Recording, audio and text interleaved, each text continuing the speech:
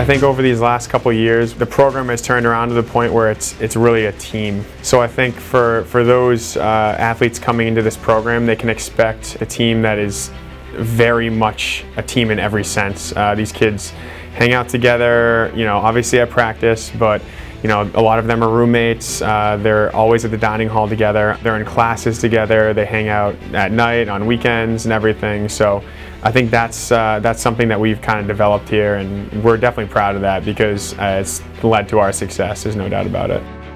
Everyone really wants to be here and is really working hard, so it's a great environment to come in and set personal goals for yourself, but also team goals, as everyone's striving to make the Assumption team better.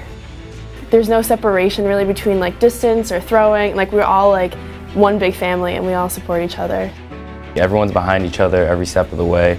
I mean, the second you get on this team, it's like those open arms. Everyone's there welcoming you. And then from there, all the meets, everyone's cheering, hooting and hollering. Everyone's always PRing, everyone's getting better. The coaches, they're like our best friends out there. There's no better place to be when it comes to sports, and I mean, I couldn't have picked a better place when it comes to Assumption College.